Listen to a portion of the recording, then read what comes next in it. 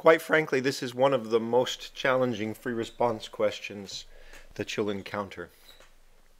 And I think that's for two reasons. One, just the sheer breadth of information that you're going to find useful tells us something about how many different topics are covered in this question. And secondly, the curious nature of the function g of x, namely, it's given as a sort of hybrid function. On the one hand, we've got a part that's given in symbolic form, which is straightforward enough, but we also have a part that's given in integral form, and yet the function at the heart of the integral is given geometrically. So, without further apology, let's jump in and see what sense we can make of this. Part A wants to know g of -3. Well, that's really just asking us to plug in a -3 wherever we see an x. So 2 times -3 plus an integral from 0 to -3 of f of t dt.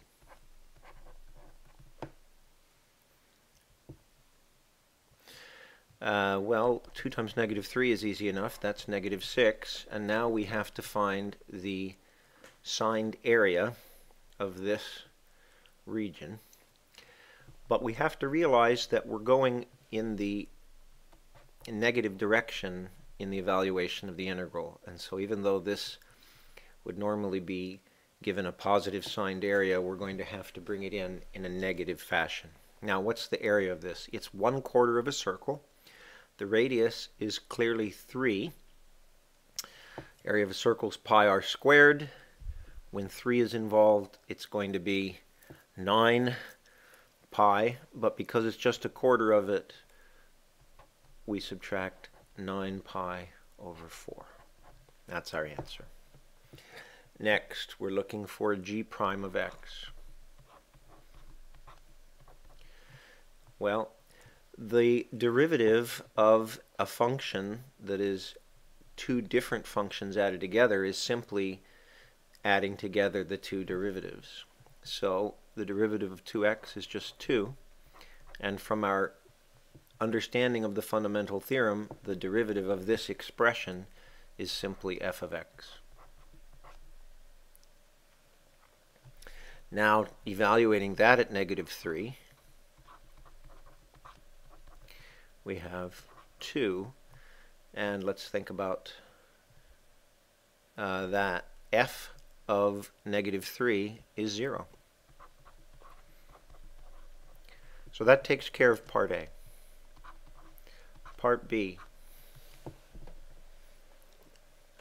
Where is the absolute maximum?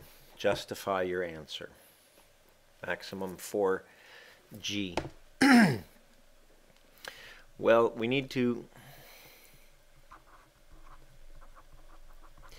check both the endpoints as well as local maxima on the interior.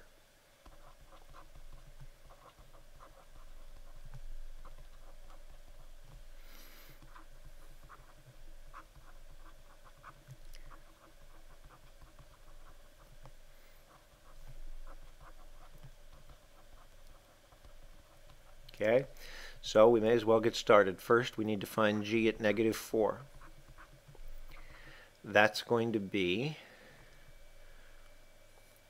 2 times -4 plus the integral from 0 to -4 of f of t dt. 2 times -4 is obviously -8. And then this integral from 0 to -4 involves combining two signed areas. This first one we already learned was 9 pi over 4. But again, because we're calculating the integral in the reverse direction, we're going to subtract off 9 pi over 4. And the integral from -3 to -4, while it involves negative signed area because we're working again in the reverse direction, we'll have to add that area in. That's 1/4 of a circle with radius 1. pi times 1 squared over 4. So that's just going to be plus pi over 4. Let's go on. We found it at the one end point. We need to find it at the other end point, g of 3. G of 3 is going to be 6 plus the integral from 0 to 3 of f of t dt. Again, we look at the geometric shape here. And while we could calculate this positive signed area and then negative signed area, if you notice, these are exactly symmetrical areas and of opposite sign right through the center at x equals 1.5. And so this entire integral is going to be a net 0. So g of 3 is in fact just 6. Okay, we found it at the two endpoints. What about where the local maxima occur in the interior of this interval? Well, local maxima occur where f prime changes sign from plus to minus as you move left to right. So let's just write that out.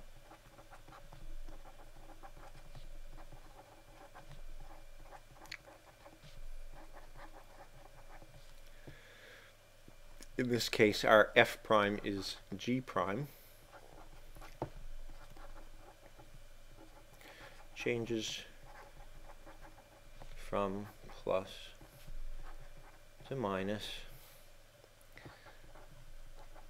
as we go left to right.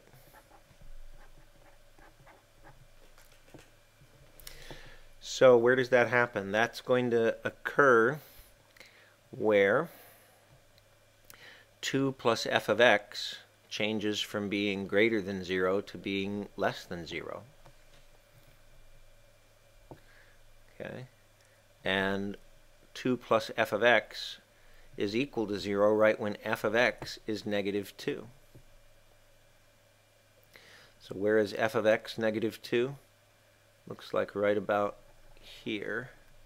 I think you can see that from the line. That's going to be right where x equals 5 halves.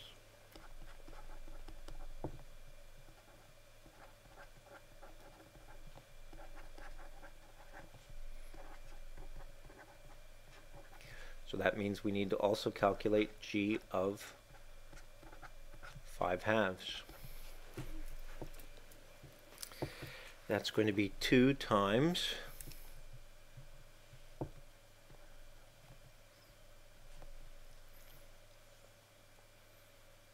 5 halves, which is 5, plus we have to find the value of this integral from 0 to 5 halves.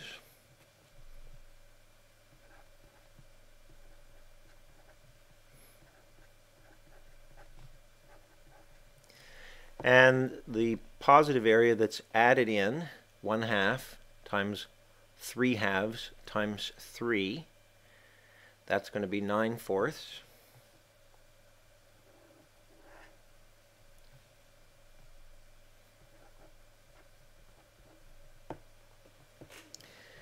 And then how much do we lose as we go from 1.5 to 2.5?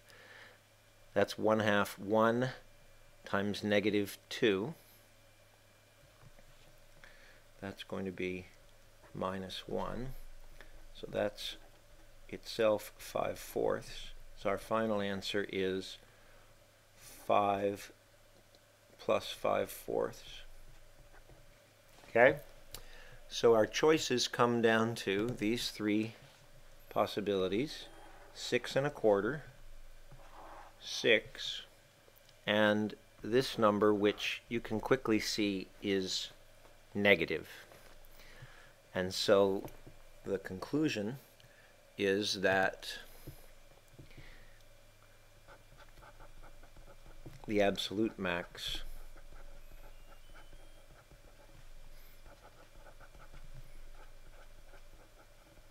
occurs at x equals 5/2. Quite a bit of work there. This part C is a little easier. We just need to find where points of inflection occur. Points of inflection occur where the second derivative of the function changes sign. So let's just say points of inflection occur where g double prime changes sign, and g double prime of x is the same as the derivative of this, which is going to be f prime of x.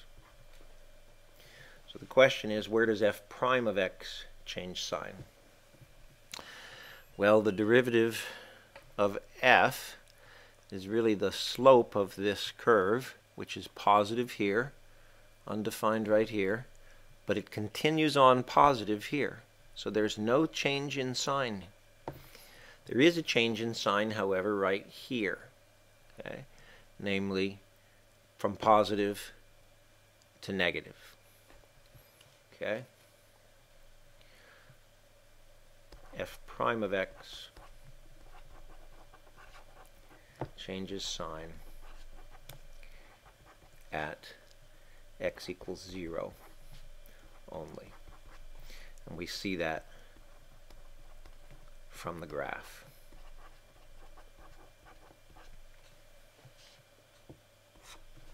Okay? So finally on to D, the mean value theorem, and why it doesn't apply. First, let's find the average rate of change of f. Now notice, for this part only, we're only talking about the function f, no longer talking about g. Thank goodness. So the question is, what is the average rate of change of f over this interval? Okay, well that's easy enough. We're just going to say that the average rate of change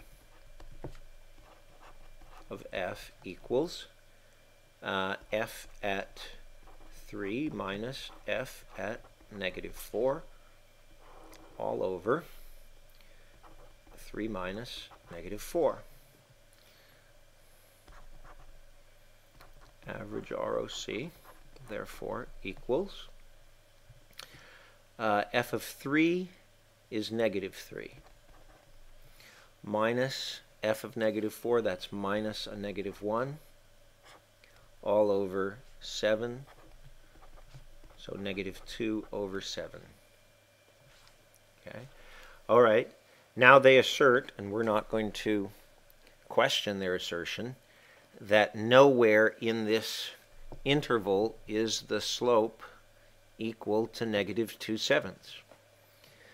And why doesn't that contradict the mean value theorem? Well, to contradict the mean value theorem would have to apply. There are conditions for it to apply. It has to be continuous on the closed interval.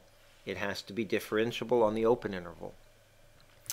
Well, this function is clearly continuous, as I could draw this curve without ever lifting up my pen in the colloquial sense, but it is not differentiable on the open interval.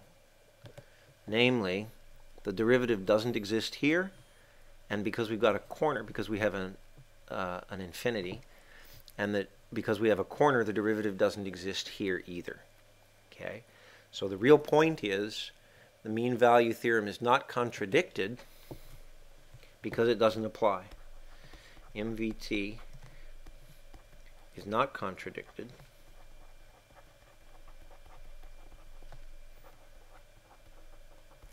because it does not apply.